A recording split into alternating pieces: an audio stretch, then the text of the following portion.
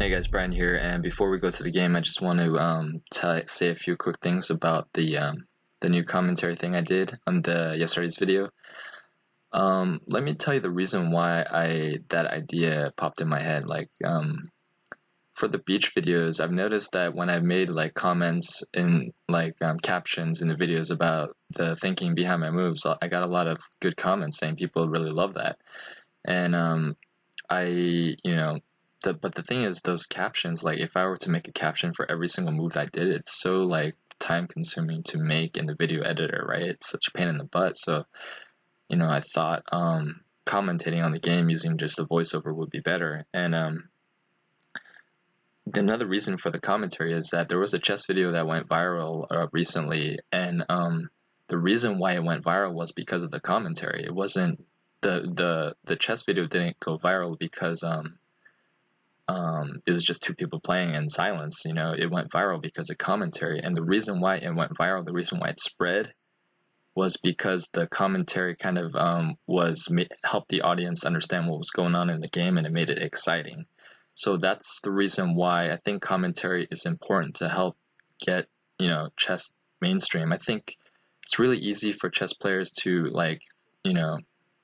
just think about and just be in their own head and assume that, oh, I like it this way, so it should be like this just for me. But you got to remember, like, a lot of people out there, they they know how the pieces move. They know a little bit of opening theory, but the commentary really helps them understand what's going on in the game, and it makes it more exciting for them. And I think having the commentary also shows like the beauty of chess, like the beauty of the ideas of what's going on. And if you listen to my commentary yesterday, I was trying to make it like mainstream. Like when you hear grandmasters commentate,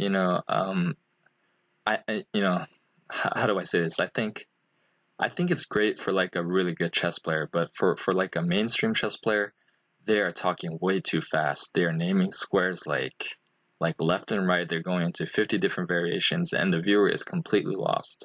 Like when I was doing the commentary yesterday, I try to make it really simple. Okay, he moved here. This is a threat. This is, what he has to do. This is the idea behind this move. This is the idea behind that move. So I try to make it really simple and easy to understand. And also, I want to note that obviously I'm not going to comment during the games where people are trash talking. The game yesterday, nobody was trash talking. It was very silent, so I just filled it with commentary. But yeah, I just want to tell you guys that. And yeah, I think it's important to try new things, to have the courage to do so and just put it out there and see what happens. And it looks like the video got 40% more likes than usual, and looking at the comments, about 80% loved the commentary and 20% didn't like it, which is understandable because you can't please everybody. So for this video, what I'm going to do is just comment. I'm not going to like comment on both players. I'm just going to comment what's going on inside my head.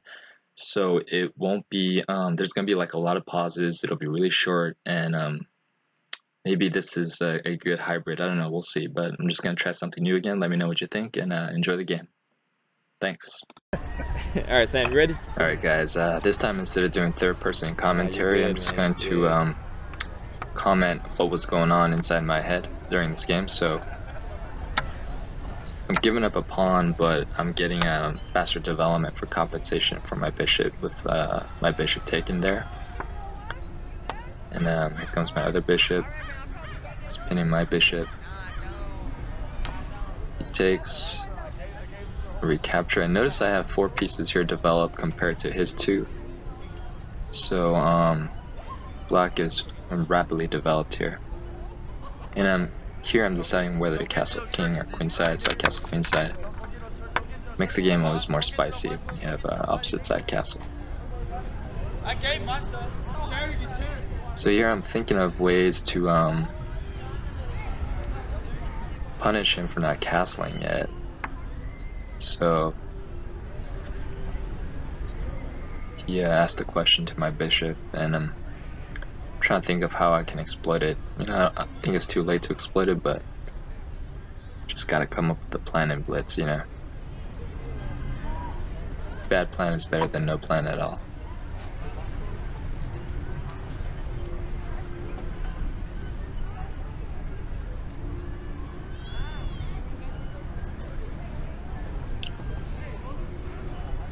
So I take knowing that he's going to take with this bishop, and now I can bring my rook into the game. Obviously he can block, but the purpose is gives me time to move my rook into the game. And notice I've castled and my rooks are connected. I've got 3 pieces developed. He only has 2 pieces developed and he's not castled. So white is behind in development. And if you want to pause the video, there actually is a tactic here. I spent some time here and I thought it looked good, but I decided against it because I calculated, because I thought it could be refuted. But it can't be refuted. It's good, you just gotta double check it. So pause the video and see if you can find it. And obviously I'll tell you what it is in the after analysis game. So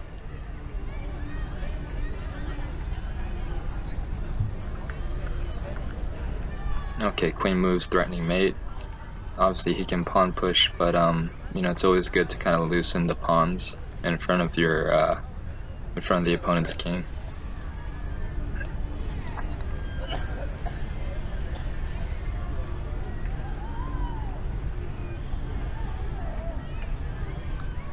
And it's natural instinct to move the queen out of danger, but I always look for those intermezzo moves. I took his bishop because it looks like the game's going to be open, so I wanted my bishop to be superior to his knight. So he's tempoing my queen here. And I decided not to exchange because I'm down a pawn, so I'm going to save my queen.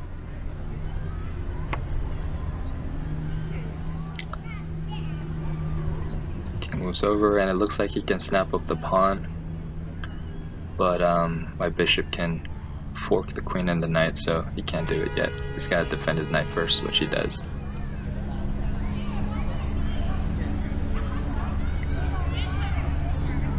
And then I just push to save the pawn. He brings his rook in, tempo the queen.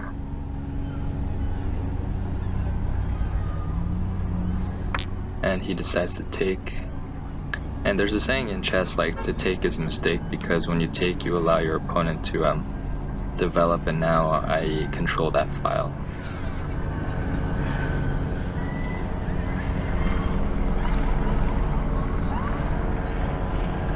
So my plan is pretty clear for me. I'm going to snap up all those pawns on my queen side. I'm going to march up my a pawn. And white's plan is probably to snatch up all the pawns on the other side on my king side and push his pawns to glory.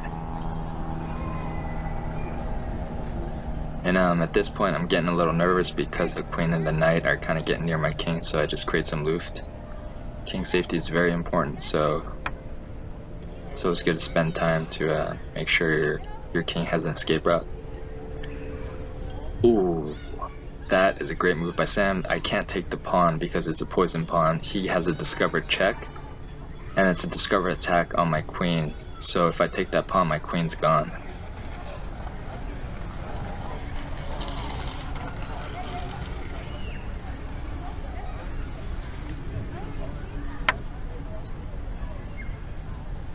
Now that his queen and knight are kind of getting uncomfortably close, I'm just going to max protect.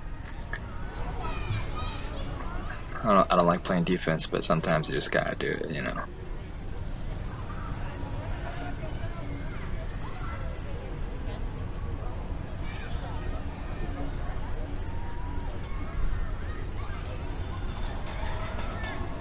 Take the pawn. It's interesting he did this because at first I thought it was a blunder, but if you look at his body language, there's like no... He doesn't seem surprised, same plan, so that's kind of interesting.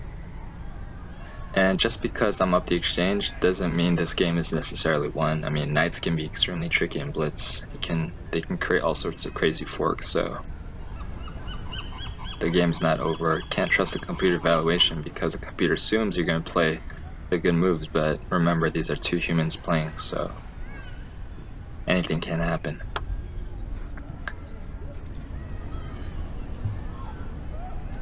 Alright, so I'm forking the knight and the pawn, but I'm going to kick the knight out so I can grab the pawn that is defending. I'm gonna clean up those center pawns and then march my A pawn to victory. That's kind of my plan right now.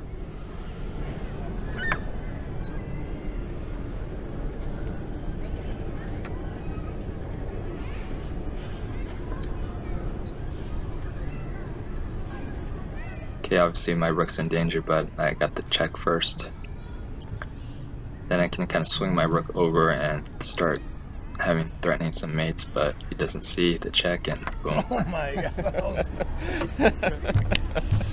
Good game, Sam. Yeah, Good game. Well God. done. I'm done.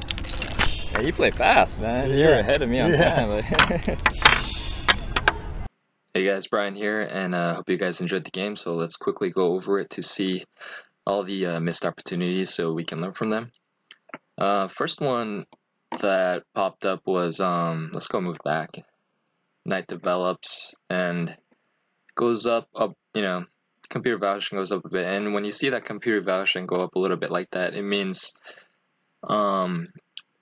it can mean a couple things, like you can swipe a pawn, or the computer finds like a 20 move line that allows better position, but in this case it's simply taking the pawn. And I guess it depends on how you play chess. Some people are pawn grabbers, you know, they love to grab pawns, and me, maybe because I got burned in the past, like grabbing pawns too early and having my queen trapped, I don't like it. You know, I don't like taking the pawn and kind of having to move back. But yeah, I mean, if you're a pawn grabber, by all means go for the pawn grab. So there's one right there. And let's go to the second tactic. So white castles and the computer evaluation jumps. So there is a tactic here. And if you want to pause the video and find it, and I'll give you a hint, like I did in the game, it's there, and you just gotta double check the calculation. Okay, so one of the best moves to make in chess is if one move does a lot of things. So Queen e5 threatens mate, also triples up on this bishop that's only defended twice. And I remember when I was playing, I kind of saw this in my head, and I was thinking, obviously I'm not going to take with the queen because I'm going to lose it, so I'm going to take with the knight. But then this rook can come here and pin. So that's kind of why I dismissed the idea in my head. But the key is, I should have thought about it twice. When the knight takes, it takes with check, so the rook doesn't have time to pin the knight. So the tactic actually does work. So the continuation. White must, you know, push to avoid mate. Knight takes, queen takes, and if rook tempos, just trade off the queens. And you can trade off the rooks too if you want, and it's pretty simple from here. So that was the tactic, and let's go here in this position. Interesting to see why he did. If you looked at his body language in the video, he didn't seem surprised, so maybe he did it on purpose. Not sure. But, you know, the game isn't over just because I'm up the exchange. These knights can be very tricky and can fork stuff, and I've seen a lot of people lose games like that, so can't really trust this computer evaluation because the players are human. But let's go back, and what was the move he should have made? He should have took the queen, right? He should have snapped up the pawn here. And then I was really curious to see, oh, this is like a cool continuation. So, like, my plan in the game was to kind of clean up these things and push the pawn, right? Push this pawn to glory. But I just, for the heck of it, put it in the computer to see what will pop up, and this is what pops up. So the A pawn advances. The queen starts grabbing pawns because white would want to start marching his pawn down. Here comes the black pawn. Here comes the knight trying to catch it. And here comes the pawn advancing, and notice the computer evaluation jumping in favor of white, not black. White's going to take the last pawn, and bishop is going to move out of danger because it's being attacked twice, only defended once. And here is, if you want to pause the video and find the tactic for white, it's pretty cool. queen sack, baby, queen sack. And if king takes, boom, what a beautiful mate. So like pretty cool line to see. But let's see what would have happened after the game. Let's see. I think we got into this position with the check, right? And then I think he moved his knight and he hung his king. So let's see what would have happened in this position. King moves back. Now the rook's in danger, right? So I'm going to swing the rook and try to get some mates here. But and knight's going to block, and also it's got this check in, so I got to take the pawn and defend. Knight jumps back to defend the king. Got the check. King kind of hides in the corner. Here comes the pawn push. Trade off the pawns. The knight goes back. Here comes the rook, threatening mate. So knight defends, takes, checks, goes in the cubbyhole. Another check, blocks the check. And white is going to defend this mating square. And if you guys want to see a cool pawn race, just sack everything. Boom, boom, boom, boom, boom, boom, boom, boom. And white is one tempo too late. So just wanted to show you that's got a continuation. But I guess the lesson to take away from this game would probably be trust your intuition, trust the tactics, and don't toss the tactic away because you assume it won't work. Like, double check your calculations and make sure that the tactic won't work. And that's what I should have done in this game. So yeah, hope you guys enjoyed it. All right, see you guys later.